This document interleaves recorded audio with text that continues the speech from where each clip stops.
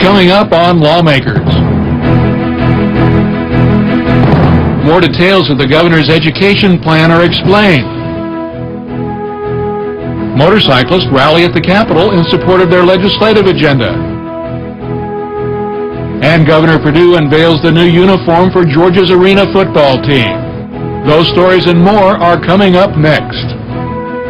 Live from Atlanta, this is Lawmakers for Tuesday, January 27th. Here are your hosts, Gerald Bryant and Nwandi Lawson. Good evening, everyone. Also on tonight's broadcast, an interview with Marsha Moore, the new head of the Bright from the Start program. And the House encourages businesses to give paid leave to parents who volunteer at their children's school. But our top story tonight, more details about GeorgiaLearns.com. Governor's Education Advisor today outlined 3 bills that make up Governor Sonny Perdue's GeorgiaLearns.com education initiative. The measures include educational proposals for the state's youngest citizens from birth all the way through high school.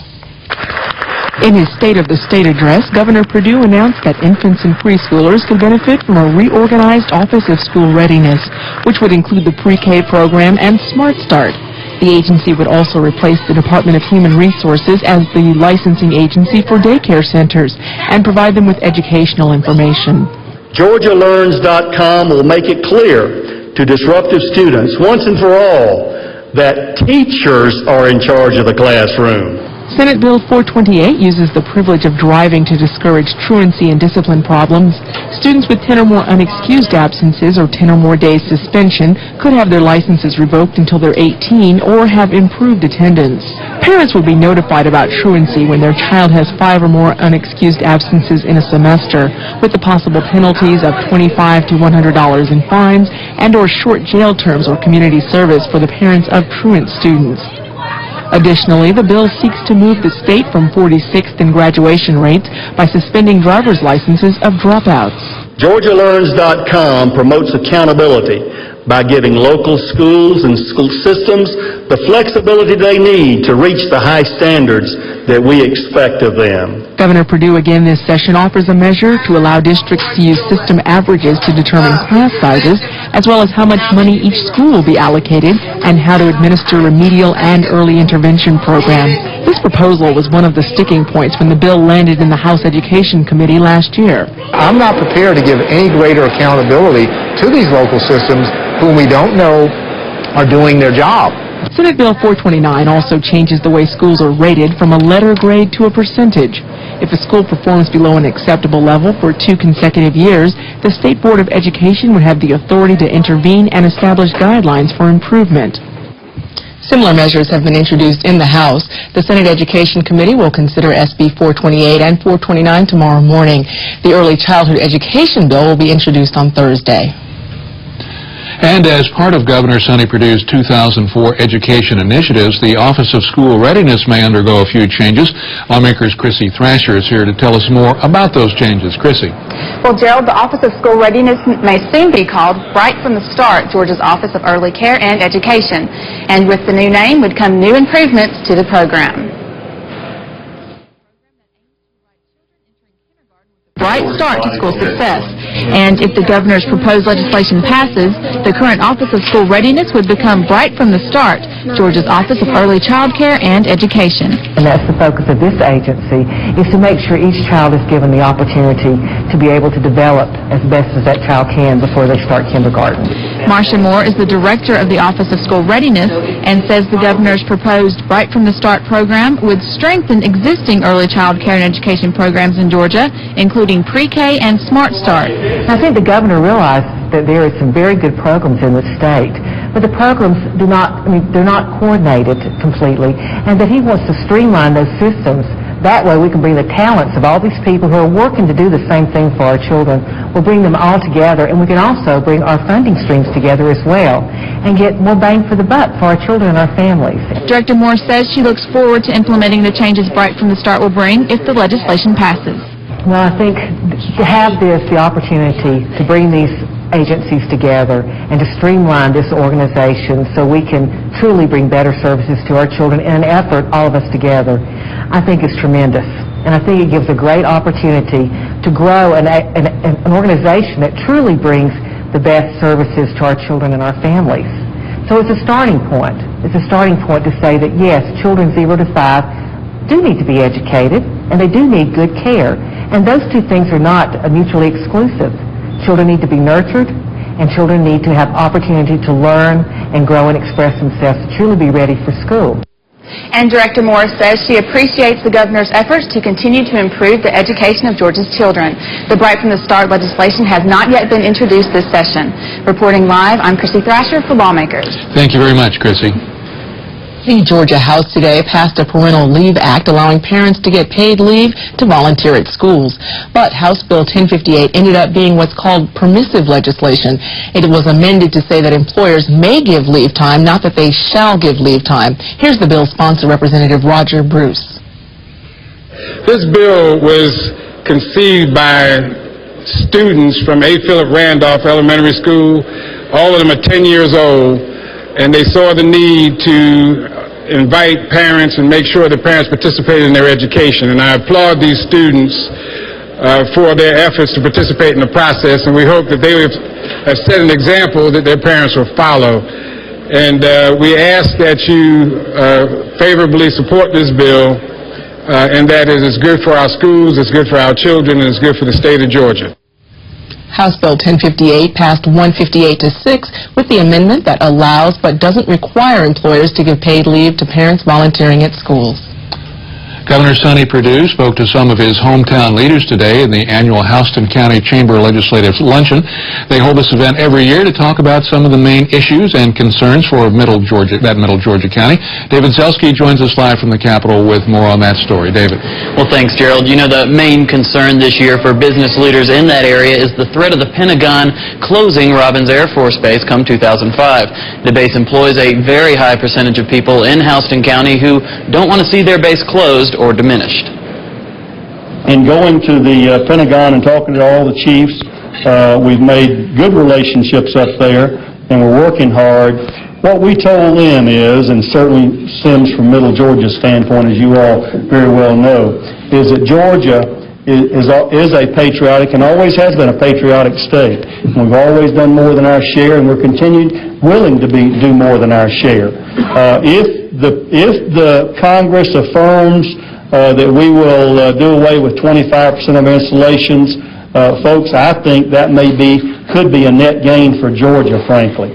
Not to say that no facility in the state will be closed. We can't say that assuredly, but I think if there will be missions at those other 25% of installations that we think we're going to be out, and we were going in a proactive fashion, looking to grow the mission and looking to grow the capability. One of the things the Pentagon looks at is the community spirit and the response of what we do in the area. Georgia's First Lady, Mary Perdue, then took a moment to share a few of her own initiatives, followed by the Lieutenant Governor's appreciation for the direction that part of the state is headed. We had a summit in late August that launched what I'm calling the Our Children campaign. And instead of expanding my focus, I'm actually narrowing my focus. Everywhere I go, if they want me to come and speak, I'm going to talk about these children, because these are the children in Georgia that have been in the past so easily overlooked and forgotten about. I can assure you that as Georgia drives down I-75 and they see what has occurred in Houston County, they see those 2 new interstate exits, they see the Agri Center, they know Warner Robins is there, they know about the Museum of Aviation, they know of your support for your technical college and for Macon State College. They see a community that's on the move and on the grow, and that doesn't just happen by accident. Also attending the luncheon were Secretary of State Kathy Cox, Attorney General Thurber Baker, and Georgia's Agriculture Commissioner Tommy Irvin. Reporting live, I'm David Zelski for Lawmakers. Thanks, David. The Senate today was scheduled to vote on reconsidering its decision to put 2 tort reform bills in the Judiciary Committee. There's an ongoing dispute over the bills that attempt to revise Georgia's medical liability laws. The vote to reconsider yesterday's action never came. Opponents of having the bills taken out of other committees and reassigned to Judiciary say their fight isn't over. Meanwhile, the state Senate has already passed 2 resolutions proposing state constitutional amendments. One protects Georgia's tradition of hunting and fishing. The other clears the way for faith-based organizations to provide social services for the state. The Defense of Marriage Act is waiting in the Senate wings. Today I talked with Senate Minority Whip about the 3 Republican resolutions. For people who didn't already know it, I think these amendments make it very clear that this is an election year. And I think people are trying to position themselves, thinking about the elections in the fall. Fortunately, I don't think that the Democratic Party is going to be deterred by this. A number of our more conservative members are expected to be trapped with this kind of legislation. We're too smart for that. Democrats have been consistently conservative in this state for years, and we will continue to be so. And I think clearing up our ballots with these amendments is not going to do anything that will serve the people of Georgia, nor will it deter us from regaining our majority in the Senate. The minority leader, Mr. Meyer von Bramen, mentioned, I think, when the first one of these came up, he called them report card issues. Is that how the Democratic Party sees them, as an effort to force votes on what might be considered populist issues? It's very clear that these are issues that will be used as scorecard issues in the campaign. Fortunately, we have responsible people in our party who recognize that we should not get out of line with the people of Georgia. We're going to be consistent with what our constituents want us to be, and that's why we're going to focus more on those issues that will more directly impact our lives. The Hope Scholarship, those kinds of issues. In the area where I live, we have some 2,100 people who are losing their jobs, some say with some indirect impact from the tax increase that was supported by the other party. A lot of tobacco workers are losing their jobs. I doubt very seriously they're going to sit around the table and say, oh, gee, we need a Defense of Marriage Act to help us with our paying of bills for our children, to pay our college tuition. Those kinds of issues, I think, are what really will have elections turning, as well as what we really should be focused on in this state. You mentioned the Hope Scholarship, and I think everyone agrees that some measures need to be taken in order to ensure that Hope will survive through the years. There's a difference of opinion in what tack to take on that. What is your take on what needs to be done to preserve Hope Scholarship? First, let's look at some of the things that do not need to be done. One is we do not need to use the SAT as a criteria for establishing the baseline for Hope, nor do we need to eliminate the paying for books. I think that's important when you consider that a number of our young people who receive the Hope Scholarship otherwise would not be able to go to college. They would not have the financial resources to do that, and to take away the provision of books would be a real serious detriment to a number of those Hope Scholars. We need to look at ways that will preserve it. I think the Lieutenant Governor's proposal to have a freeze on tuition is a very good one. We need to look at those kinds of things that we can do that will not have a negative impact on access to Hope for so many of our young people in this state who've benefited from it. There seem to be some areas of agreement across the aisles. One is ethics reform. The Senate passed an ethics package last year that never got through the House. What do you see happening in ethics reform in the Senate this year? Again, we passed, I think, a very strong ethics bill last session. We're going to continue to advocate for that. I believe that some of our House colleagues will now relook at this issue and come forward with an acceptable ethics bill that will do some real ethics reform for this state.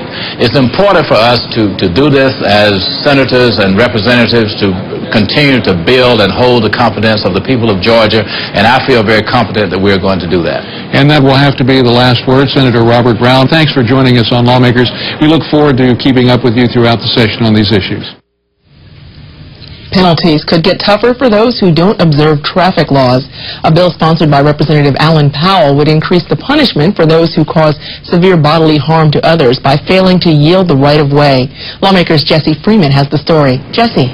Thanks, Nwandi. The current minimum fine for harming a pedestrian during a right-of-way infraction is only $25. Representative Alan Powell says that does not send the right message.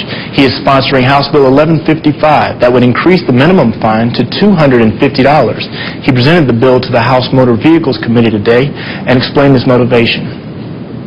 Where this comes from is that there have been numerous cases of serious injury which basically resulted in a $25 fine. And to be quite honest, this seems to be an insult to those people who have been seriously injured. And you know, the reason that we passed these different codes of law is that these are basically those instructions that we send to the rest of our society of a code of conduct and how they need to, you know, and in the driving statutes especially, these penalties directly affect them, and once they know, and hopefully that corrects certain blind spots in behavior. The committee did show support for the bill, but decided there was some language that needed clarification, including designating such incidents as unintentional. Powell conceded as much and said he wanted to do something he has rarely done in his legislative career, ask that his own legislation be put on hold. Committee Chairman Bobby Parham reassigned the bill to subcommittee. Reporting live, I'm Jesse Freeman for Lawmakers. Thank you, Jesse. Well, the Lawmakers program may have been off Friday, but Governor Perdue was busy. The governor swore in a quartet of new state leaders. I, Gail Buckner, solemnly swear that I will faithfully execute my duties Gail Buckner was sworn in as the Executive Director of the Criminal Justice Coordinating Committee. Garland Hunt is the newest member of the State Board of Pardons and Paroles. Bill Hudson took the oath of office as he became the Executive Director of the Peace Officers Standards and Training Council. The new Executive Director of the Office of Child Advocate is Dee Sims. And Albert Murray was sworn in as the Commissioner of the Department of Juvenile Justice. But of this 478,000, there are about 5%, 4.8 to be exact, are young people whose futures are much more uncertain and unpredictable. These are the young people who are at great risk of becoming offenders and becoming clients of the Department of Juvenile Justice and perhaps clients of the Department of Correction if there is not some intervention. So I'm here today to provide a service for this group of young people. It's important that these young people are not forgotten. Despite their criminal behavior and their delinquent ways, they're young people who represent the future of this state. They cannot and they should not be written off. Now, yesterday, the House agreed to amend the law allowing public schools to receive electronic versions of textbooks. Representative Virgil Flood said the revisions would strengthen the measure. 2 years ago, this body passed a bill that allowed for books that were published also be available in an electronic version. What this bill simply does is to address a slight oversight in that bill and aligns the legislative intent with the statute. Essentially what we've done is to request that textbook publishers provide an accurate and complete version, not just a facsimile thereof. And so we've tightened the requirements significantly so that the electronic version matches up much more clearly with the text version.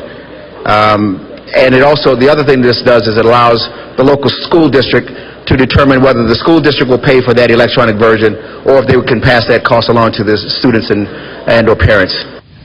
The Georgia chapter of the National Federation of the Blind says the bill is essential for blind students.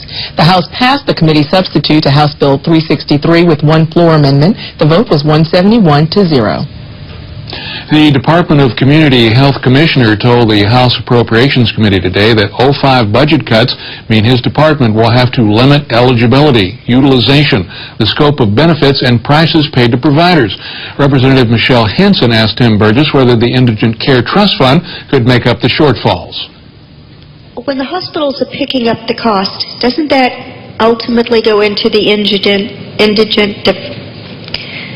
monies that we give to the hospitals and the dish payments and all of that? Won't we ultimately be picking that up? To an extent. What happens is the Indigent Care Trust Fund is a mechanism to attempt to cover some portion of the uncompensated care that hospitals experience. But it doesn't involve any monies from the state. It's a combination of contributions from those hospitals themselves that's then matched with the federal dollars and then returned to them in a payment to offset a portion of their uncompensated care. While hospitals may provide more care than the state can afford to pay for, Commissioner Burgess said the news is better for nursing homes thanks to a trust fund. Nursing homes, just like every other provider, is experiencing fiscal pressures that challenge their ability to maintain the level of service at the rates that the state pays. And I would say this, at least the nursing homes are being held harmless from any reductions in the governor's proposal, unlike the hospitals, because of the tax that you mentioned. That bill that the legislature passed last year allows the tax to be generated by nursing homes that keys off their level of revenue that nursing homes in total create. The governor's proposal maximizes that tax and uses the additional dollars that come from the maximization of that tax in 2005 to almost offset all of his proposed reduction in state funds. So there's about an $18 million reduction in state funds to the nursing homes in here, but about $16 million of that is replaced with additional tax revenue from this nursing home tax you're talking about. The governor's office has recommended a $100 million cut to the Department of Community Health. The Georgia Association of Latino Elected Officials, or GALEO, wants to give Georgia Latinos a louder voice in the legislative process. The organization held a press conference today to announce their legislative agenda. There's also broader legislation that impacts the Latino community that we'll be taking a look at as well, such as legislation on racial profiling and anti-discrimination law. GALEO will not only work in the legislature, it will also work within the community through initiatives to increase the Latino vote in future elections. We want to do an engaging of the Latino community. We're doing that in a couple of ways.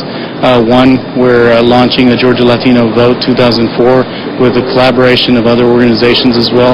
And we want to double the number of registered Latino voters in the state of Georgia by the presidential election. Secondly, we're doing a Civics 101 seminar where we're training Latino community leaders on how to engage their own voter registration campaigns within their own communities. GALEO is also working with the legislature to voice support for the DREAM Act, a congressional act aimed towards advancing education in the immigrant community.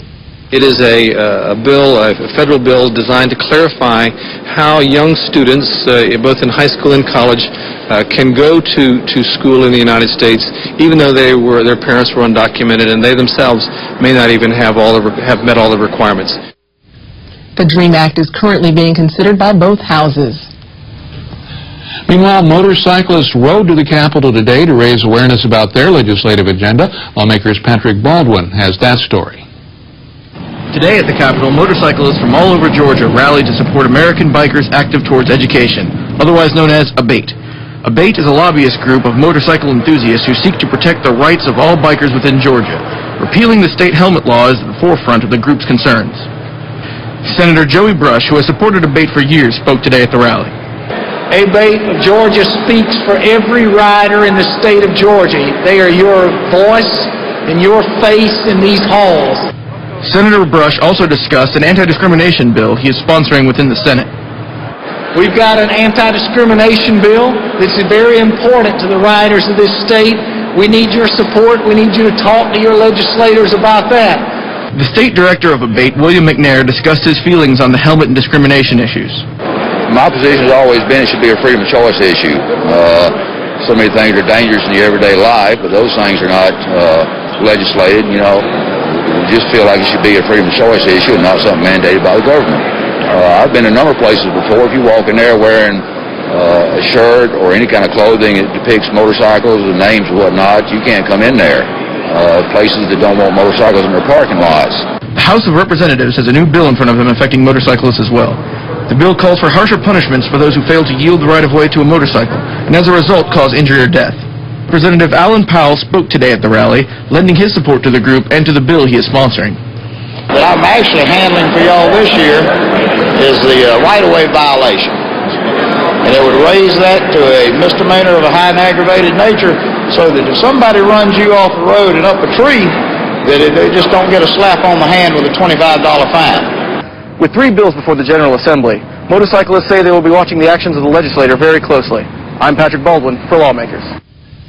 Governor Perdue joined 2 members of the Georgia Force, that's the state's arena football team, as they unveiled their new uniforms. Former University of Georgia head coach Vince Dooley, now chairman of the Georgia Force Advisory Board, was presented with his own jersey number.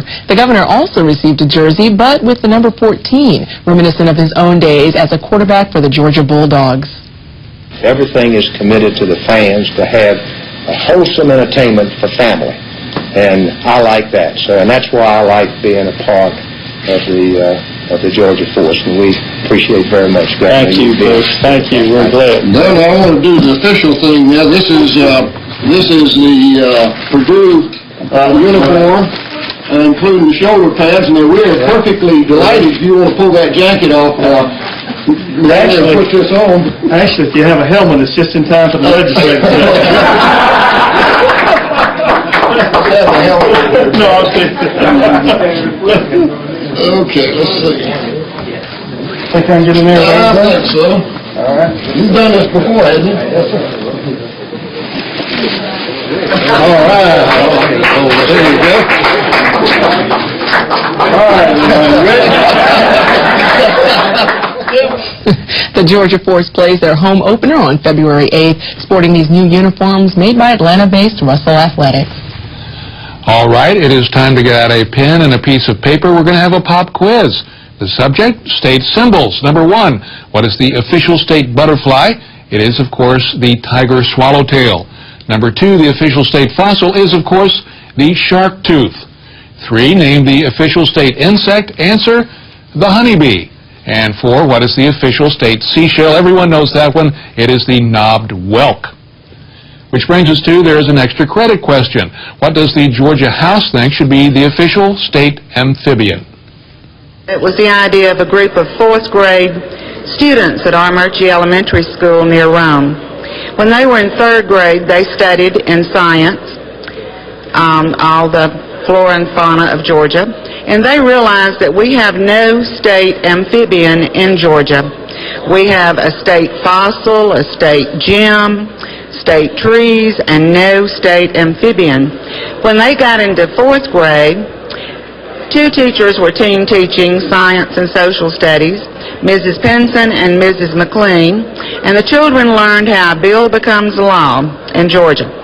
So they worked with the State Department of Natural Resources, with experts from the department, in designing a bill that would make the green tree frog our state symbol. And this year they are in 5th grade. They are anxiously awaiting passage of this bill. This bill cost nothing, and yet it spotlights one of nature's creatures in our state. This frog grows in almost all sections of our state, and many school children across Georgia and their teachers are interested in passage of this bill. How could you be against that bill? I'm glad we have a recorded vote on this. Everyone voted? If so, the clerk will lock the machines. On the passage of the bill, the ayes are 156, nays are 3.